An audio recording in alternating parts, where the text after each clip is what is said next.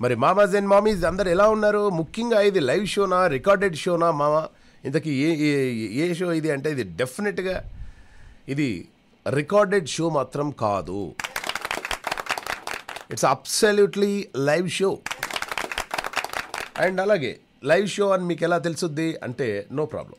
ఇక్కడ మీకు ఏ పాట నచ్చితే ఆ పాట మీరు డెడికేట్ చేసుకోవచ్చు. అది మీకు నచ్చిన వారికి, మీరు మెచ్చిన వారికి, మీ ప్రియమైన వారికి, మీ బంధువులకు, మీ నియర్ అండ్ డియర్కి, మీ ఇంటి పక్క వాళ్ళకి, మీ మనసులో ఉన్న వాళ్ళకి, మీ ఎక్స్లకు కూడా వేసేసుకోవచ్చు. అలా మీరు జస్ట్ కాల్ చేయగానే సర్దితో ఉన్నటువంటి ఒక గొంతు హలో అంటది.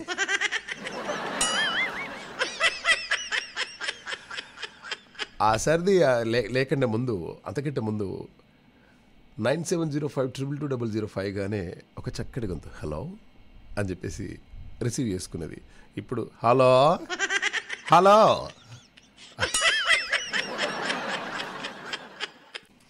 పర్లేదు, గొంతు ఎలా ఉన్నా పర్వాలేదు, మనస్సు మంచిగా ఉంటే చాలు మనకు. ఓకే, ఇక ఈరోజు పుట్టినరోజు జరుపుకుంటున్నటువంటి పాండు గారికి పుట్టినరోజు శుభాకాంక్షలు తెలియజేద్దాం మన తెలుగు ఎన్ఆర్ఐ రేడియో తరపు నుండి. Pandu, many more happy returns of the day.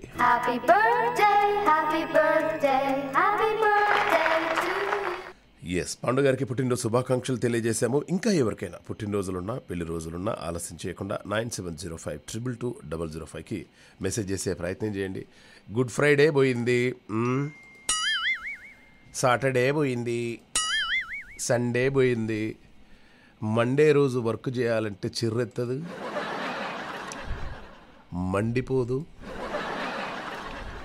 అయినా పర్వాలేదు, మనం కష్టపడితేనే మనకు డబ్బులు వస్తాయి. డబ్బులు చాలా చాలా ఇంపార్టెంట్. అందుకోసం అని చెప్పేసి ప్రతి ఒక్కరు కూడా కష్టపడాలి. కొద్ది రోజులే కష్టపడాలి డబ్బుల కోసం. డబ్బులే వెనకాల ఏం పరిగెట్టొద్దు, మామూలుగా ఉంటే చాలు అని మనం అనుకుంటాం. కానీ అందరు దాని వెనుకనే పడుతుంది. ఓకే మహేష్ గారు, డబ్బులు సంపాదించలేండి ప్రతి వాడు ఇలానే చెప్తాడండి. అలాగే నేను పురుషోత్తం ఒళ్ళంతా జల్లంతా కావాలి సార్. బాబోయ్, ఏ పురుషోత్తం, ఎప్పలేనటువంటి కోరికలు వచ్చేస్తున్నాయి నీకు. ఒళ్ళంత జల్లంత కావాలిలే.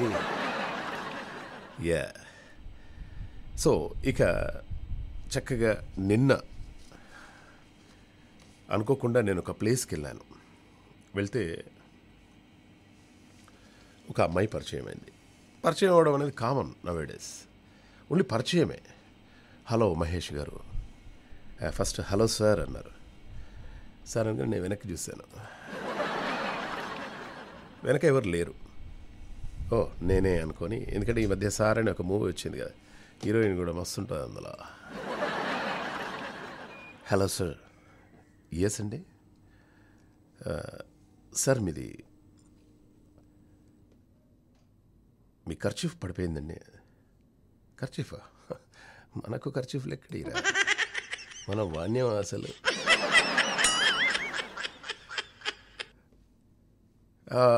Sorry ma'am, I don't use kerchief అండి. ఓ సారీ, అది మీది కదా? లేదండి నాది కాదు. But anyway thank you so much అండి మీ కైండ్నెస్కి. ఎప్పుడు ఎవరి పర్సులో ఉంచెళ్ళి అంటే ఎవరి జేబులోంచి వెళ్ళి పర్సు పడిపోతుందా, ఎప్పుడు డబ్బులు తీసుకుందామా, ఎప్పుడు ఎవరి పర్సులో ఉంచెళ్ళి ఏమైనా పడిపోతాయా టక్కున తీసేసుకుందామా, గోల్డ్ రింగ్ పడిపోయిందా, బ్రేస్లెట్ పడిపోయిందా, టక్కున జేబులు వేసుకుందామని చూసేవాళ్ళు ఉన్నారు. కానీ జస్ట్ మీరు ఒక ఖర్చు పడిపోతే సార్ మీది ఖర్చు పడిపోయింది అని చెప్పేసి మీరు చెప్పారు, చూసారా madam? You are so kind అండి, you are so kind.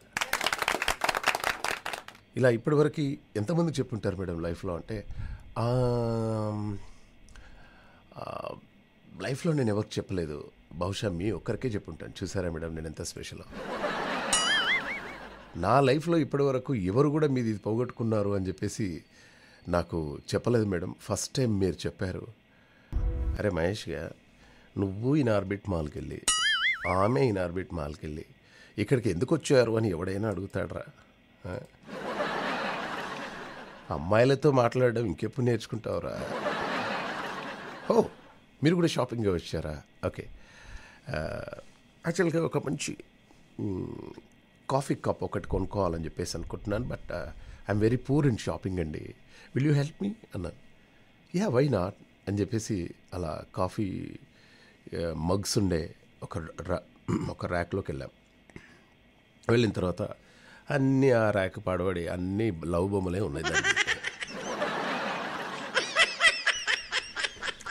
Love బొమ్మలే ఉన్నాయి.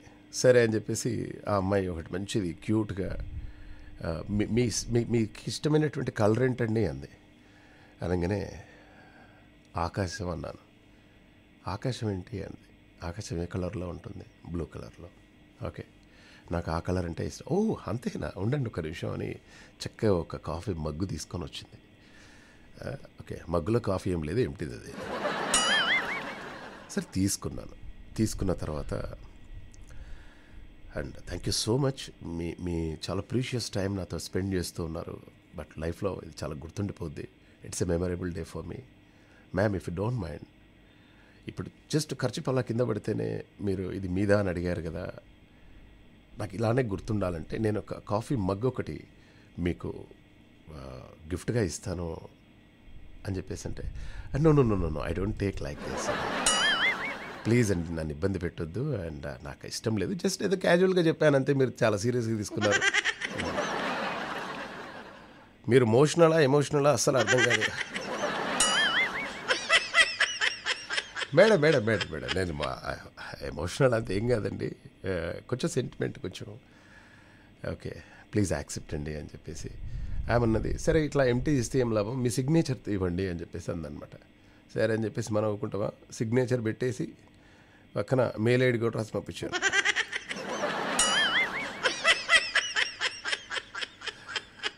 mamaMahesh@gmail.com. Please keep with you ma'am అన్నాను. వెళ్ళిపోయేటప్పుడు సడన్గా అడిగాను, మ్యామ్ మీరు ఎక్కడా అని అడిగాను. వెల్ నేనా, ఇక్కడ హైదరాబాద్లో హైదరాబాద్లోనే ఉంటున్నారా, యాక్చువల్గా మీ ప్రాపర్ ఎక్కడా అంటే, మా ప్రాపరా, మేము సరే it's a small puzzle for you, నేను వెలుతురిచ్చే పేటలో ఉంటున్నాను అని చెప్పేసి అన్నదనమాట. ఓ స్మిత సాజక,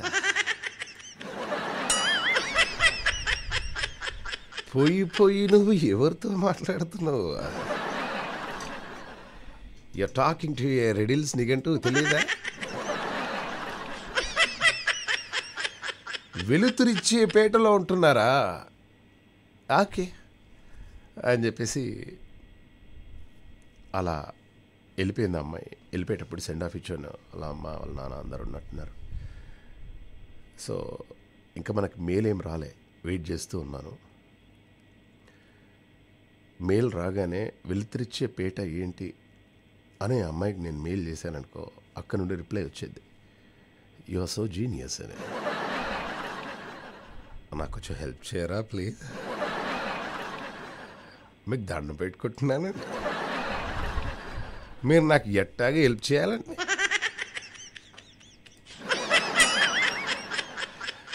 బ్యాచిలర్ కష్టాలు చూడలేకపోతున్నాను. రాత్రిపూట డాడీ గారు పాటలు వింటుంటే నిద్ర పట్టలేదు. నిన్న నైట్ బాగా రెడీ అయిపోయి తలకు నూనె రాసుకొని బాడీ అంతా బాడీ లోషన్ అది ఇది రాసుకొని చక్కగా ఫ్రెష్గా పడుకుంటే హనీ రోజు వచ్చి ఇబ్బంది పెడుతుందని.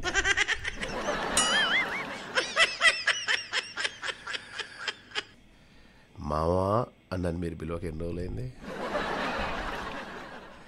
గురువు గారు అని పిలువకి ఎన్ని రోజులైంది, హాయ్ మహేష్ అని నాకు ఎన్ని రోజులైంది, నో ప్రాబ్లం. అయితే ఇక ఈ మధ్య ఫ్లైట్లో ఏమవుతుందో ఏంటో, కొందరు కొత్తగా ఫ్లైట్ ఎక్కుతున్నారు, కొందరు రెగ్యులర్గా వెళ్తూ ఉంటారు. పోయినసారి మనం ఫ్లైట్లో మనం మాట్లాడుకున్నాం, యుఎస్లో అతను పక్కన కూర్చున్న వాళ్ళతోటి డిస్టర్బ్ చేయడము, అక్కడే యూరినల్స్ చేయడము, దాని తర్వాత ఇంకేదో గొడవ అయిపోయింది, ఇంకోడు ఆ విండో తీయాలని చెప్పేసి విండో గట్టిగా లాగడము.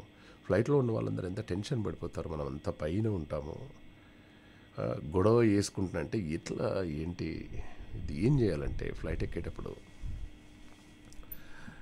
బీపీ చెక్ చేయాలి ప్రతి ఒక్కరికి. ఫ్లైట్లో ఎక్కేటప్పుడు బీపీ గనక 160/100 ఉంటే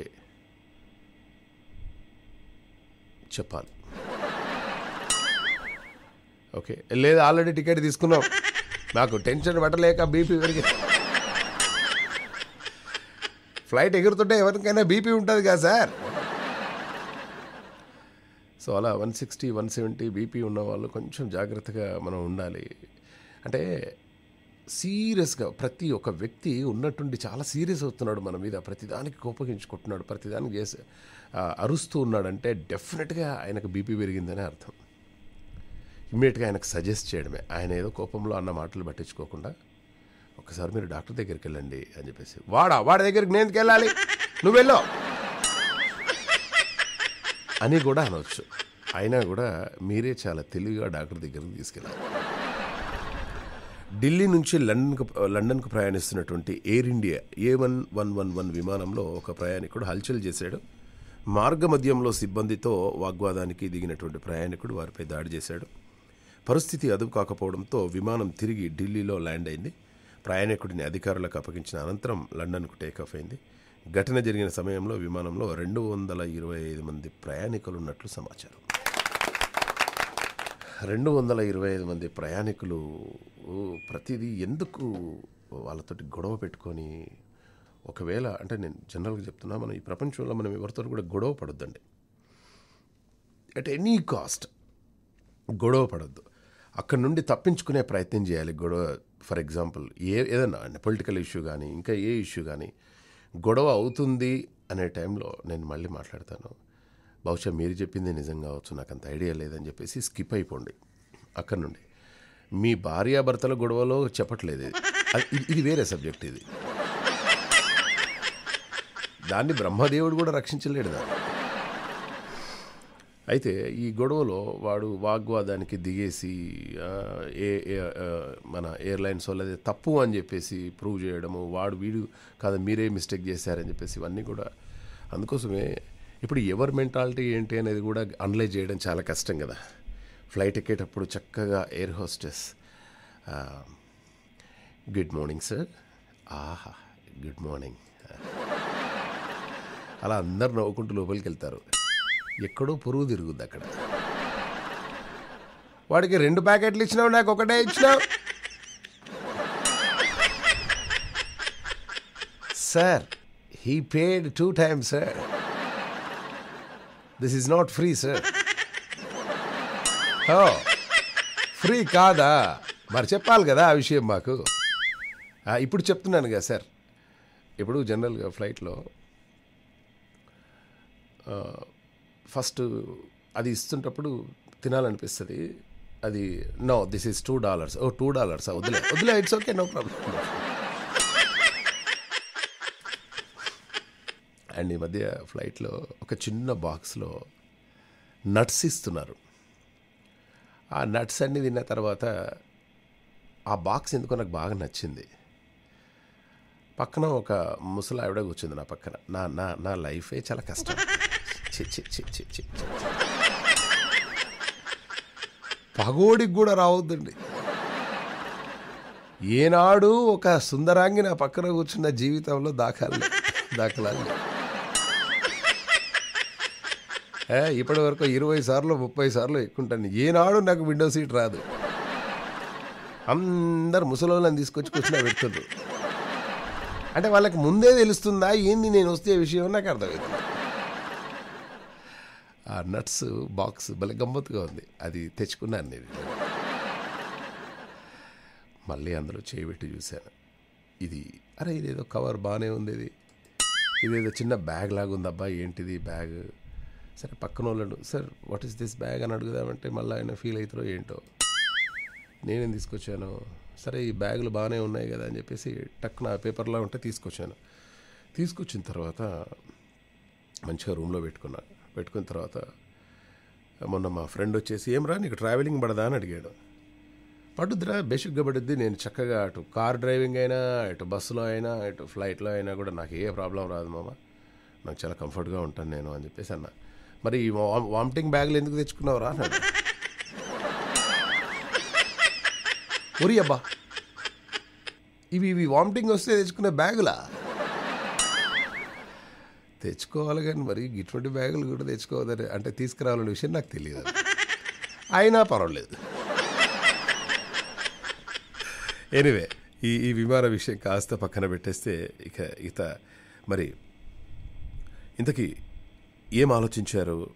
కొన్ని మనకు మెసేజ్లు పంపించారు. పూర్ణ గారు, హాయ్ మామా, గుడ్ మార్నింగ్ అని చెప్పేసి. హాయ్ పూర్ణ గారు, గుడ్ మార్నింగ్.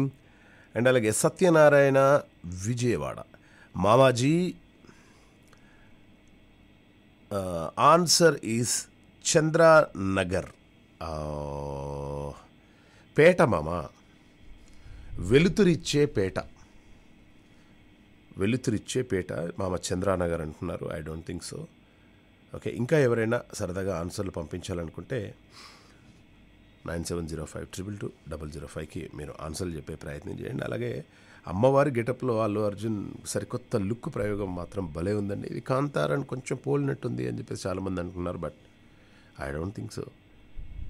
ఎందుకంటే కాంతార స్టైల్ వేరు, ఈయన స్టైల్ వేరు. పుష్పతో దేశమంతా క్రేజ్ సంపాదించినటువంటి అల్లు అర్జున్ పార్ట్ 2 కోసం సరికొత్త ప్రయోగం చేశారు. యంగ్ హీరోలు సాహసించిన విధంగా అమ్మవారి గెటప్లో కనిపించనున్నారనమాట. సో ఇది తిరుపతి ఆ ఏరియాలో, చిత్తూరు ఆ ఏరియాలో తీసుంటారు కాబట్టి ఏదో ఒక సన్నివేశంలో మాత్రం అల్లు అర్జున్ గారు అమ్మవారి రూపంలో డెఫినెట్గా కనిపించే అవకాశాలు మనకు కనబడుతున్నాయన్నమాట. కోటీశ్వరులంతా కూడా నిరుపేదలు అయ్యారు అమెరికాలో. Yes, bill gates, mark Zuckerberg, Trump, Elon Musk, Mukesh అంబానీలు మొత్తం నిరుపేదలుగా మారిపోయారు. చూస్తే నేను షాక్. స్లమ్ డాగ్ మిలియనీర్స్ అని చెప్పేసి ఇన్స్టాలో ఒక అబ్బాయి పోస్ట్ చేశాడు. ఏంద్రా ఇదంతా అని చెప్పేసి అంటే ఏం లేదు, ఆర్టిఫిషియల్ ఇంటెలిజెన్స్ పుణ్యమా అని కోటీశ్వరులను నిరుపేదలుగా అలా డిజైన్ చేసి మొత్తానికైతే ఏమీ అంత బేకారుగా వాళ్ళు ఎంత బాగా చేశారు. మీరు చూడండి, ఇది స్లమ్ డాగ్ మిలియనీర్స్ అని చెప్పేసి ఇన్స్టాలో మీరు అక్కడ కొట్టండి, artificial intelligence made special video అని. ఎట్లా చేశారు ఏంటి అనేది చాలా వండర్ఫుల్గా అనిపిస్తుంది. అండ్ మోషన్లో కూడా, స్లో మోషన్లో వాళ్ళని ఆ విధంగా క్రియేట్ చేయడం అనేది చాలా గ్రేట్ అండి. Okay, that's fantastic. అండ్ అలాగే ఇక బలగం విషయానికి వెళ్ళిపోదాం. మొన్న మా విలేజ్లో మా సర్పంచ్ వాడు నా ఫ్రెండే, మహేష్ బాయ్ ఏమన్నా స్పాన్సర్ చేస్తారా అన్నారు. డెఫినెట్గా స్పాన్సర్ చేస్తాను, చేయకుండా ఎలా ఉంటాను, ఎంత కావాలో చెప్పు అంటే ఎంతో అన్నాడు. పంపించేశాను. చక్కగా ఊరంతా అక్కడ కూర్చొని హాయిగా బలగం మూవీ చూశారట. ఇప్పటివరకు బలగానికి 9 అంతర్జాతీయ అవార్డ్స్ వచ్చాయన్నమాట. కమెడియన్ వేణు తెరకెక్కించినటువంటి బలగం అన్ని వర్గాల వారిని ఆకట్టుకుంటోంది. ఓటీటీలో రిలీజ్ అయినప్పటికీ ఇంకా థియేటర్లలో దిగ్విజయంగా కొనసాగుతోందన్నమాట. ఎప్పుడైనా మనం అనుకున్నామా పైరసీ వస్తే ఇంకా సినిమా పని అయిపోయింది అని అనుకున్నారు కొద్ది రోజులు. ఓటీటీలో వచ్చి ఊరంతా కూడా పెద్ద పెద్ద తెరలు వేసుకొని చూస్తూ ఉన్నా కూడా థియేటర్స్ హౌస్ఫుల్ అవుతున్నాయంటే మనం ఏం చెప్పాలి అసలు. ఇంకా సెంటిమెంట్ని మన వాళ్ళు ఎప్పుడు కూడా గౌరవిస్తారు, ఆదరిస్తారనే విషయం ఇంతకంటే ఇంకేం ప్రూవ్ చేయగలమండి. ఓకే, అండ్ అలాగే మనుషుల్లో కనుమరుగవుతున్నటువంటి భావోద్వేగాలను గుర్తు చేస్తూ, బంధుత్వాలను ఒకటి చేస్తూ అంతర్జాతీయ అవార్డులను సైతం బలగం కోసం క్యూ కడుతున్నాయన్నమాట. తాజాగా ఇండో ఫ్రెంచ్ ఇంటర్నేషనల్ ఫిల్మ్ ఫెస్టివల్లో బలగం 9 ప్రతిష్టాత్మక అవార్డులను గెలుచుకుందన్నమాట. ఫెంటాస్టిక్. దేవుడి దయ వల్ల దీనికి కూడా ఆస్కార్ వచ్చేసింది అనుకో, ఇంతకంటే ఇంకేంగా వస్తుంది. డెఫినెట్గా మన పని మనం చేసుకుంటూ వెళ్ళిపోతూనే ఉండాలి. ఆస్కార్ కాదు, దాని అమ్మ వచ్చేద్ది.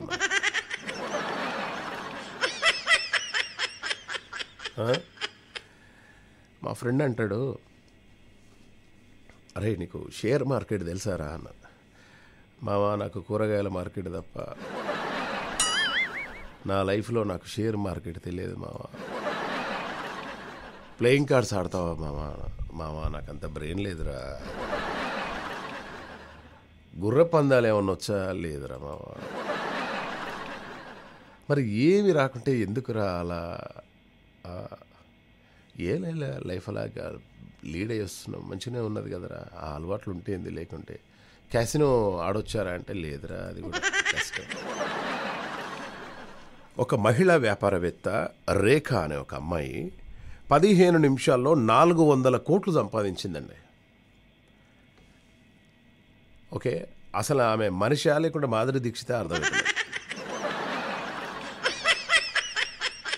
ఇవాళ ఆమె పోర్ట్ఫోలియోలోని టైటాన్ టాటా మోటార్ షేర్ల లాభాలతో ఆమె మరింత ధనవంతురాలయ్యారు. ఇవాళ టైటాన్ షేర్ ధర 2548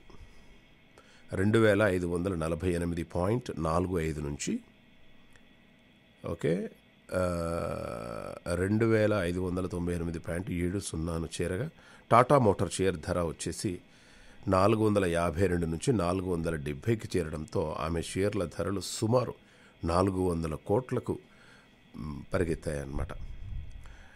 టైటాన్లో రేఖకు 4.58 కోట్లు, టాటా మోటార్స్లో 5.22 కోట్ల షేర్లు ఉన్నాయట ఆ మహాతల్లికి. ఇక 400 కోట్లు రాగానే నా మాట విని రేఖ, నీ నుదుటి రేఖ బాగుండాలంటే నువ్వు ఆ షేర్లు ఎవరికన్నా అమ్మేసి దయచేసి నా మాట విని ఇక షేర్ల జోకి నువ్వు పోక, నువ్వు మీ ఆయన మీ పిల్లలు వాళ్ళందరూ కూడా చక్కగా సంతోషంగా ఉండాలని మనవి చేసుకుంటున్నాను. 400 కోట్లు వచ్చినాయి కదా అని చెప్పేసి నువ్వు తొందరపడి ఏమన్నా చేసుకున్నావు అనుకో చెల్లెమ్మ, ఉన్నాయి పోతాయి, ఉంచుకున్నాయి పోతాయి.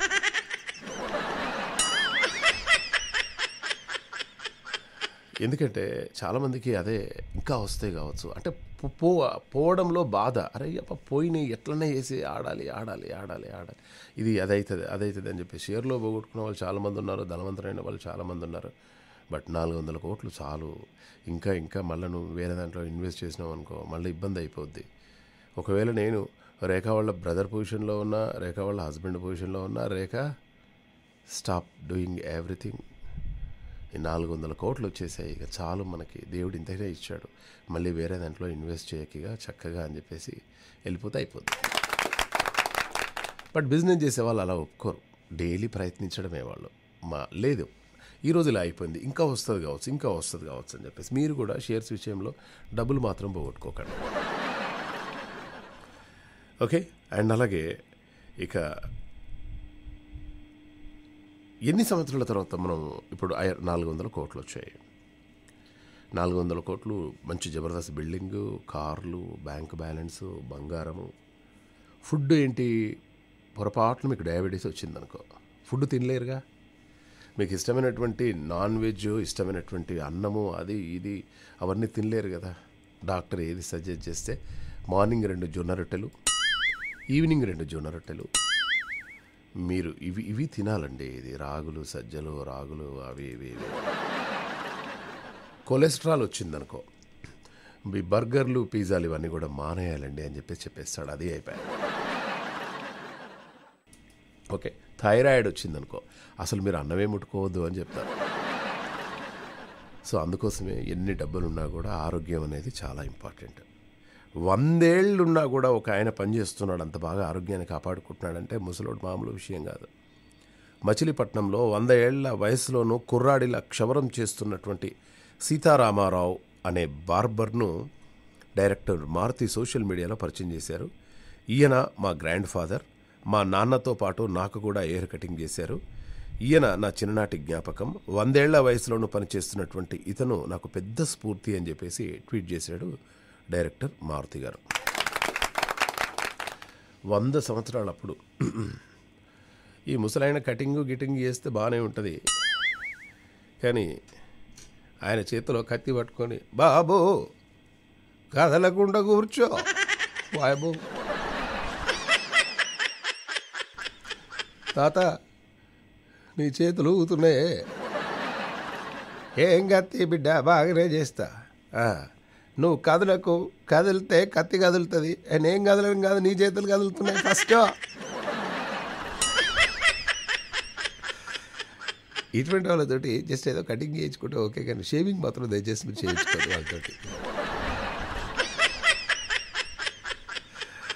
ఓకే, అండ్ అలాగే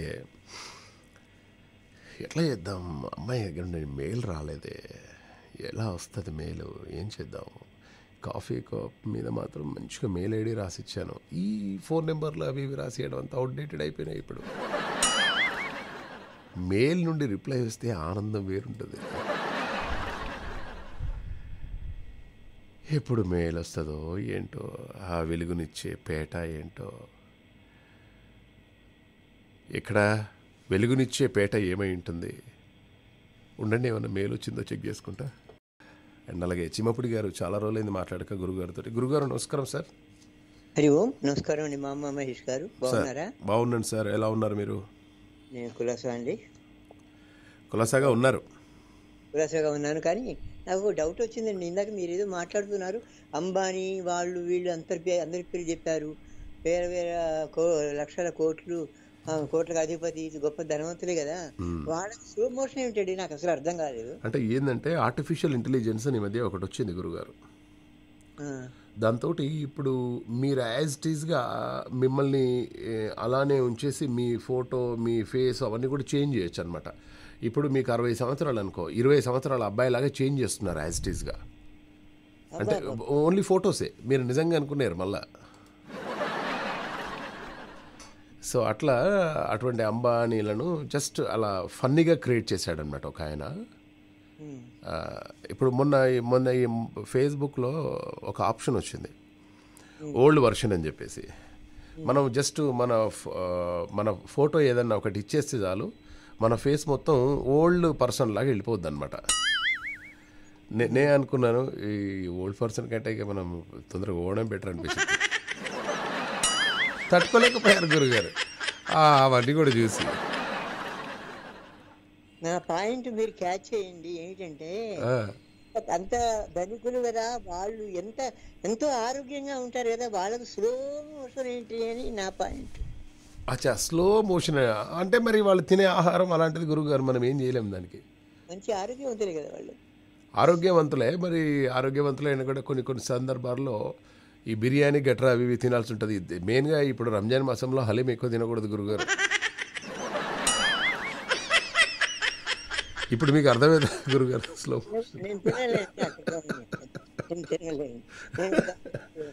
మీరు కూడా దాని జోలికి పోకండి. ఎవరైనా ఫ్రెండ్స్ పిలిచినా మీరు పోయి తినకండి. ఒకప్పుడు తినేవాడిని, ఇప్పుడు పిజ్జా హట్లో కొన్ని చోట్లలో మంచిగా చేస్తారు గురుగారు, బట్ నేను అంతగా కాదు. కాకుంటే ఈ రంజాన్ మాసంలో మనకు ఒక రకమైనటువంటి స్వీట్ దొరుకుద్ది, మంచి స్వీట్ దొరుకుతుంది. కరెక్ట్. కుర్బానీ కా మీఠానా, దాన్ని ఏమంటారు? కుర్బానీ కా మీఠా, బహుశా కుర్బానీ అంటే అర్థం ఉందండి. ఇప్పుడు కొన్ని ఏరియాల్లో మనం చార్మినార్ సైడ్ పోతే మనము ఒక రకంగా డిజైన్ చేస్తున్నారు దాన్ని. ఒక కుర్చీ వేసుకొని కుర్చీ మీద కూర్చున్నట్టుగా దాన్ని మనం స్పూన్ తోటి మంచిగా తినేయచ్చు అనమాట. అట్లా డిజైన్ చేసి ఇస్తున్నారు. చాలా మంచి, అంటే రకరకాల డిజైన్స్ అనమాట. రకరకాల డిజైన్స్. నేను ఇవన్నీ నిజంగా మన హైదరాబాద్ షాన్ అని ఒక ప్రోగ్రాం చేశాను గురుగారు, హైదరాబాద్ కా షాన్. అప్పుడు ఇక మా కెమెరామెన్ నేను ఇద్దరం కలిసి బిర్యానీ ఎలా తయారు చేస్తారు ఏంటి, హైదరాబాద్లో ఇరానీ ఛాయ్ ఎక్కడ స్టార్ట్ అయింది, ఎక్కడ స్టార్ట్ చేశారు ఏంటి. బట్ ఏ మాట కామాటే ఇప్పటికీ ఇరానీ బిస్కెట్స్ ఉన్నంత మంచిగా ఫ్రెష్నెస్ ఏ బిస్కెట్లో మనకు కనబడదు. మళ్ళీ అది బ్రిటిష్ కాలంలో అప్పటి నుంచే నిజాం కాలం నుంచే వస్తున్నటువంటిది. అది హెల్త్ కూడా చాలా మంచిదట బిస్కెట్స్. మీరు తిన్నారా ఎప్పుడైనా అవి? నేను తెలియదు, కానీ ఇరానీ చాయ్ చాలా సార్లు ఇరానీ చాయ్ చాలా పౌనా అంటారు చూసారా?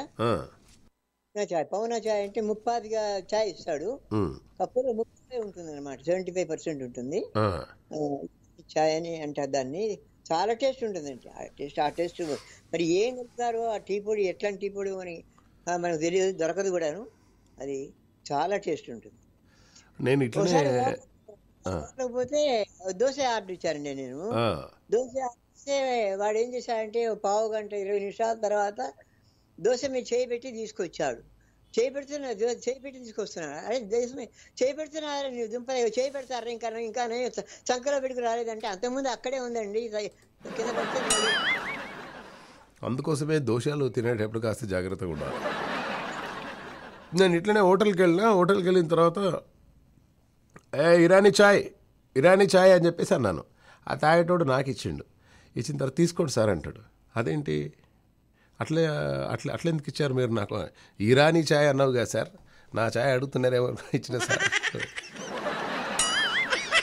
అరే నేను అడిగింది ఇరానీ చాయ్ నేను అడగలేదు సార్, మీరు తప్పుగా అర్థం చేసుకున్నారు.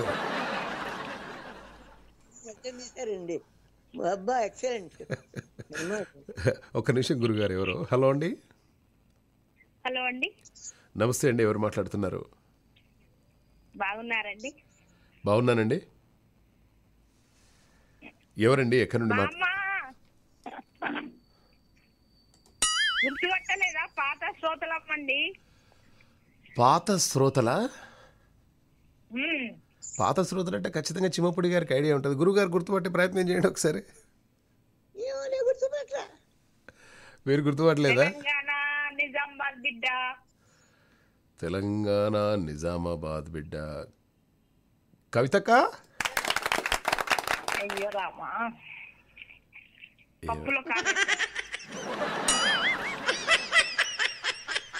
నిజామాబాద్ ఆదిలాబాద్ నిజామాబాద్. ఇట్లా నన్ను ఎట్లా మర్చిపోతావు మామ? ఎన్ని స్క్రిప్ట్లు వేసినాం మనం, ఇట్లా మర్చిపోతే ఎట్లా? గురువు గారు మీరు కూడా మర్చిపోయిందా? పార్వతి గారండి. అయ్యో రామా, దగ్గరకు వచ్చింది. ఇంకా పార్వతి గారు కాదు, వీళ్ళకి కిరాణా షాప్ కూడా ఉంది. శివుడిని వదిలేసి విష్ణువుని పట్టుకోండి గురుగారు. విష్ణు అంటే ఎవరు? కవితనా? అయ్యో రామా, విష్ణుమూర్తి భార్య పేరు లక్ష్మి. గురుగారు నమస్కారం గురుగారు. విష్ణుమూర్తి భార్య పేరు లక్ష్మి కదా. లక్ష్మి గారు గిట్లా మర్చిపోతే ఎట్లా మామ నువ్వు? గిట్లా నీ వాయిస్ ఎంత ఇదైపోయినా నేను. అవునా? ఓకే. చాలా రోజుల తర్వాత లక్ష్మి గారు, అంత కుశలమేనా? అంతా క్షేమమే. మీరు మా ప్రాత శ్రోతల్ని ఇట్లా మర్చిపోతే ఎట్లా? మేము మిమ్మల్ని మర్చిపోలేదు కరెక్టే, కానీ సడన్ గా మామా అని చెప్పేసి అనే వరకు ఎన్ని సంవత్సరాలు అయింది మనం మాట్లాడుకోక? 2 సంవత్సరాలు అయిందా? అవును, అప్పుడప్పుడు ఇంటనే ఉన్నా, మధ్యలో మీ ప్రోగ్రామ్ లేదు, ఏం లేదు. వస్తుంది కదమ్మా. ఇప్పుడు యూట్యూబ్లో కూడా నా ప్రోగ్రామ్ ఉంటుంది. మీరు తెలుగు NRI రేడియో అని కొడితే యూట్యూబ్లో అన్ని రికార్డెడ్ షోస్ అవన్నీ కూడా పెడుతూ ఉన్నాం మేము ఈ మధ్య. అట్లనా? ఎప్పుడన్నా బోర్ కొట్టినప్పుడు వినొచ్చు. లక్ష్మి, కిరణం షాప్ ఎలా నడుస్తుంది మనది? బాగా నడుస్తుంది. అవునా? పిల్లలు అందరు కరోనాతోని దెబ్బతిన్నది, మళ్ళా కోలుకుంది. కరోనా టైంలో అన్నింటికంటే ఎక్కువ బాగా నడిచిన కిరాణా షాపే కదా. అట్లా దెబ్బ పడ్డది మనకు? అట్లా నడిచిందని అందరు కిరాణా షాప్లే పెట్టుకున్నారు పల్లెటూరులో. కానీ నడిచిందిలేండి, మంచిగానే నడిచిందా మొత్తానికైతే? కరోనా నుంచి మనం గట్టెక్కాం, బయటపడేసాం అనమాట. బట్ అందరు బాగున్నారా? మీ సారు పిల్లలు అందరు బాగానే ఉన్నారా? అందరు బాగున్నారు. వాళ్ళు వింటున్నారు కింద. చెప్పిండు మా ఆయన. అవునా? మామ మాట్లాడుతుండగానే ఫోన్ తీసుకొని ఉరుక్కుంటూ వచ్చినాయి. మీ సార్ పేరు ఏం పేరు ఉండే? సంతోష్. మామగారు నమస్తే and thank you very much మామ. చాలా రోజుల తర్వాత మళ్ళీ తెలుగు NRI రేడియో వింటున్నారు మీ ఇంట్లో. అండ్ మీ పిల్లలకు మీకు ఒక బిగ్ హై. సంతోష్కి మనం ఏ పాట డెడికేట్ చేద్దాం? ఏదన్నా సంతోషకరమైన పాట ఏంది మామ? చాలా సంతోషం అనిపించింది. గురువు గారు నమస్కారం. నమస్కారం అమ్మా. లక్ష్మి గారు, మనం ఇంతకుముందు మీరు వినే ఉంటారు గురువు గారు. గుర్తు విన్నాను కానీ అదే లక్ష్మీ పార్వత రెండిట్లో ఏదో అని డౌట్ పడుతున్నారండి. విన్నాను, వారి గొంతు విన్నాను లోగడ. మధ్యలో గ్యాప్ వచ్చేటప్పటికి గుర్తురాలా అది. మధ్యలో గ్యాప్ ఇవ్వద్దు లక్ష్మి గారు. మీరంటే తెలుగు NRI రేడియోకి చాలా మందికి ఇష్టము. మీరు మాటలు, మీరు మన స్కిట్స్ ఇవన్నీ కూడా. లేదు మామ, ఇప్పటి నుంచి చేస్తాను. నేను మధ్యలో బంద్ అయిందని చాలా బాధ అనిపించింది. ఇప్పుడు ఏం బాధపడకు, నిమ్మలంగా మంచిగా కాల్ చేయి, సరదాగా అందరితోటి మాట్లాడే ప్రయత్నం చేయి, సరేనా? Right. Thank you very much Lakshmi గారు. బాబాయ్. And thank you very much Chimmapudi గారు. థ్యాంక్ యూ, ధన్యవాదాలు. Wonderful sir, wonderful. Well మామాజ్ and mummies, ఇక మాదాపూర్లో ఆస్కర్ అవార్డు విన్నర్స్కి సత్కారం జరిగింది నిన్న. నాటు నాటు పాటకు Oscar award గెలుచుకున్నటువంటి RRR movie team సభ్యులను సన్మానించారు. హైదరాబాద్ మాదాపూర్ శిల్పకళా వేదికలో తెలుగు ఫిల్మ్ ఇండస్ట్రీ ఏర్పాటు చేసినటువంటి సన్మాన కార్యక్రమానికి మంత్రులు తలసాని శ్రీనివాస్ యాదవ్ గారు అండ్ శ్రీనివాస్ గౌడ్ గారు హాజరయ్యారు. సంగీత దర్శకుడు ఎంఎం కీరవాణి, రచయిత చంద్రబోస్ని ఈ సందర్భంగా సత్కరించారు. అండ్ దర్శకుడు రాజమౌళి అండ్ చాలామంది ఆ కార్యక్రమంలో పాల్గొన్నారు.